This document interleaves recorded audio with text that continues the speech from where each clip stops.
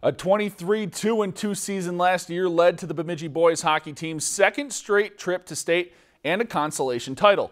Now the Jacks are back with their eye on a third straight trip to the Xcel Energy Center and a much bigger prize. The last time the Bemidji boys hockey team made consecutive trips to state, they had to wait nearly 30 years for their next trip. But the Lumberjacks have no such plans to wait that long again. I expect nothing less than to be there again.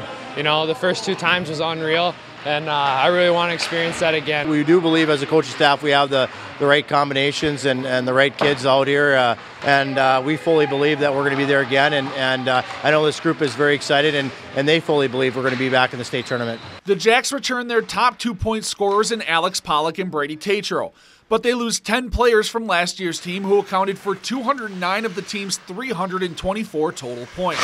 Every year you lose players, you know what, and then the next kid has to step up, and the reality is we do have the right kids to step up. We have some obviously new roles for guys that they're going to step into, but the Ryan Pogues are going to step up, the Noah Nyes, and all those guys that, you know what, played a role for us last year, but now they're going to have a bigger role. And despite losing those 10 players, they're still an experienced team, returning 13 players who contributed significant ice time last year. There's a lot of kids that have played a lot of varsity hockey for us that are ready for this position and ready for this job.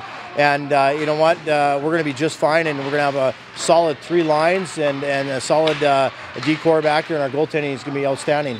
And while they admit there are still areas they can focus on and improve in, if everyone buys into their roles, there's nothing that can stop them from a third straight trip to state. We got some work to do. You know, we got a lot of young guys coming up this year, but they're willing to follow in the footsteps as a team last year, and as long as we work hard, we have a pretty good chance of making it back. We have the pieces to put in place. The guys just need to buy into their role and play their role to their best of their ability.